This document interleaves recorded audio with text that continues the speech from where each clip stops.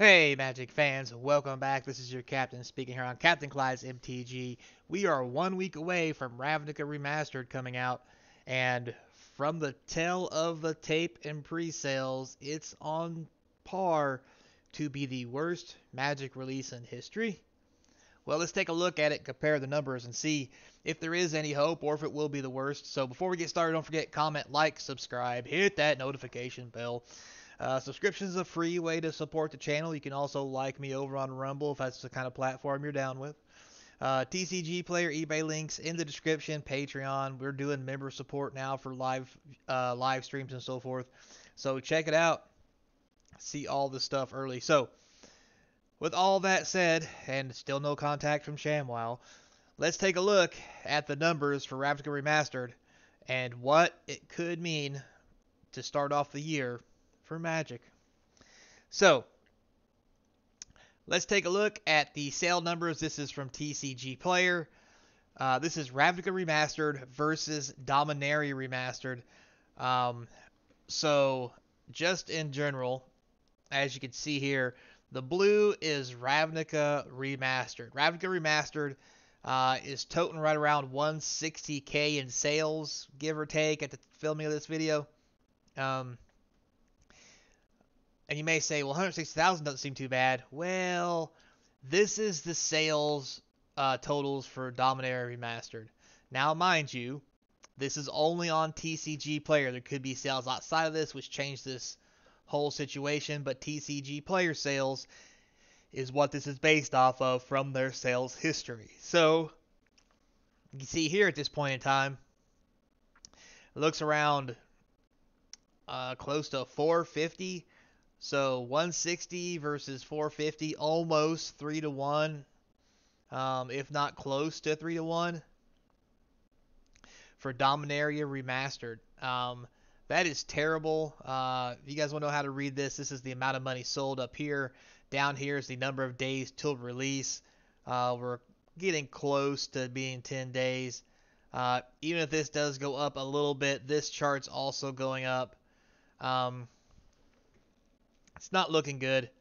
If you guys remember, Dominaria Remastered was printed like crazy, fire sold on Amazon repeatedly. And right now, Dominaria Remastered, I think, is still $130 for a collector box. The price on these products is $270-ish for collectors and $170 for draft. It costs more to buy a draft box than it does a Dominaria Remastered box. I think that speaks volumes to not just how much people don't like this set, how much people don't think there's value in it, and to a degree of how much this set can collapse. And it's gonna be bad. And that's my personal opinion. But all is not lost. Again, we do know Dominaria Remastered was printed to oblivion. There were no serialized cards. And that could have some serious effect on why it's so cheap right now. However, if we're talking about sales, the original sales aren't even there, regardless of the fact of how much is printed. If this is printed as much as Dominaria Remastered was, that's going to be even worse and make this price even more stagnant because people won't want it even more. Which may trigger a fire sale, them destroying product again. It's really hard to say. But all that said, this is comparing remastered set to remastered set. How does this stack up against normal sets? So, yes, this is a god-awful remastered set. We talked about what the best cards were getting reprinted yesterday, and they weren't great. Serialized cards are going to have to carry it. But from what I've heard from people, that's just not enough. Some people want the serialized cards, but they're very few and far between. So if we look at other sets, in this same kind of light compared to the sales of compared to the sales of Ravnica Remastered. Well, let's just take a look at this one here. Streets of New Capenna, a set that everybody swore was awful, still thinks is awful. I liked it. I thought the whole mob thing was kind of cool, Mafia Dawns and whatever. Again, though, not the best set to play. Still, you can see right here. Here's where we're at. here is where Streets of New Capenna was, a standard set. Again, this standard set was so bad, collector boxes are 140, 150, maybe cheaper. Draft and set boxes are below 100. And still, enough of these were sold to generate these massive sales at a cheap price. Because you got to remember, this not only counts the amount of dollars spent, but when you consider it a master product can cost anywhere from 2 to 3 times the cost of a normal product, that means the more sales there are, or I'm saying the less sales there are, the less boxes being bought, which means there's no demand for the product. So this is Streets of New Capenna. Again, we're looking above 3 to 1, probably about 4 to 1 cash wise, not box wise, cash wise. This product sold better during the pre-release or pre-sales than remastered. And you may say, well, after that it was not good. Well, if you look, it still rockets up. I mean, even if this follows the same trend, it's still going to be around here, and it's going to be 4 times less popular than Streets of New Capenna. Ew. Doesn't say a lot for the collectability of this product, I'm just saying. So next, oh look, we found some stuff it actually sells better than. These are the only 2 that I found. Again, we have Remastered here. Yellow, we have Unfinity. And you see where that was at, and woo, that's not saying a lot. And then, obviously, below that, we have March of the Machines Aftermath, a real crapshoot of a release. God, it's just so awful. I don't know if that price is ever going to repair itself. But again, you see this giant spike here. I mean, Aftermath never really went back up because there was not enough cards in the set to make it demandable. But even Xfinity card value went up, and as low as this is going, it would have to get about to here and then go straight up. I don't think we're going to see this straight decline. I think eventually, by the time we get to release, this blue line is going to go under the yellow line, and we're going to end up with a set that made less money on pre-sales and total sales than Unfinity, which was a great product when it came out. People were actually excited about it, but the sales weren't there, and not as many people were as excited about it as Wizards thought. And again, another product that was hyped up and pumped up and wasn't worth the value that it had. Again, in Unfinity, remember, they reprinted Shocklands. And Shocklands are supposed to be the big draw to Ravnica. They've reprinted Shocklands in several sets already, several Ravnica reprints, the Infinity deal.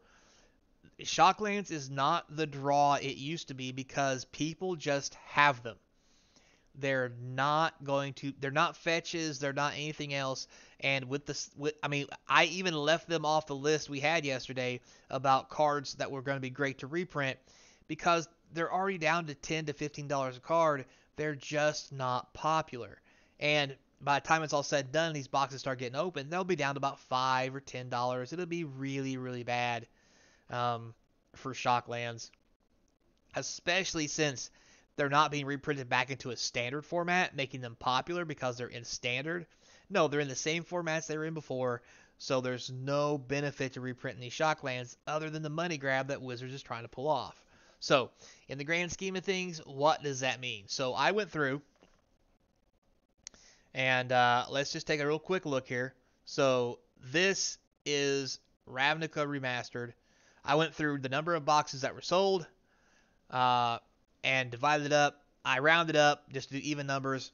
There has been roughly through TCG Player 500 collector boxes, give or take, in that dollar amount. So that's the number of collector boxes that have been sold. That is awful. And that's making up about, I think, around 140K of the value. And as you can see on there, they're going for $267. Some people are buying them for that, but you can also see in the background there the price is dipping quite quickly. You can see right here, it started really high. It has done nothing but plummet the whole time. People are buying them thinking they're at their lows. Guys, I don't think these are at their lows. I think this is going to be a remastered set that's going to come in around 150 to 160 a collector box. If we're lucky. I think it's probably going to be worse than that, especially if no one buys it. There's so many listings, nothing getting sold. It's really a bloodbath. Um, and when you look at that compared to the draft box, which you have right here, I mean, look at this. It started out 189, has plummeted to 168, still costing more than the fire sale on Amazon, which a lot of people picked up. So there was no need for them to buy at a higher rate. So this, everybody's talking about how this is a toxic asset because so many were sold at the cheap rate that this rate is no longer going to be purchasable.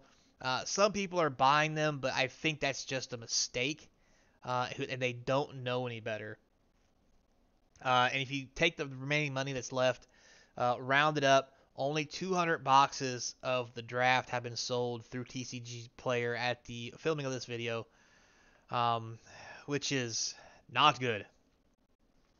So, with around a week to go before release, I'm going to predict that this is going to start the 2024 year off with a complete bust of a Magic Master set to the likes of Masters, is it 2021 that bankrupted everybody? Or 25 or what? Anyway, yeah, this is going to be bad. Don't buy it, guys. It's not looking good. If I'm wrong, so be it. I'm wrong, and you have to pay a little extra for the box. But to be honest with you, like I mentioned yesterday, it's just cheaper if you need these cards to just buy the old ones.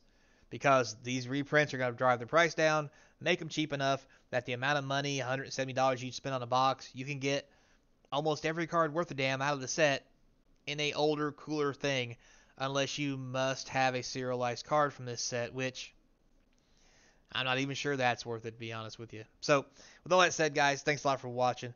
Until next time, be kind. And as always, I hope to see you across from the game table. Ooh, boy. You're starting off straight in the shitter.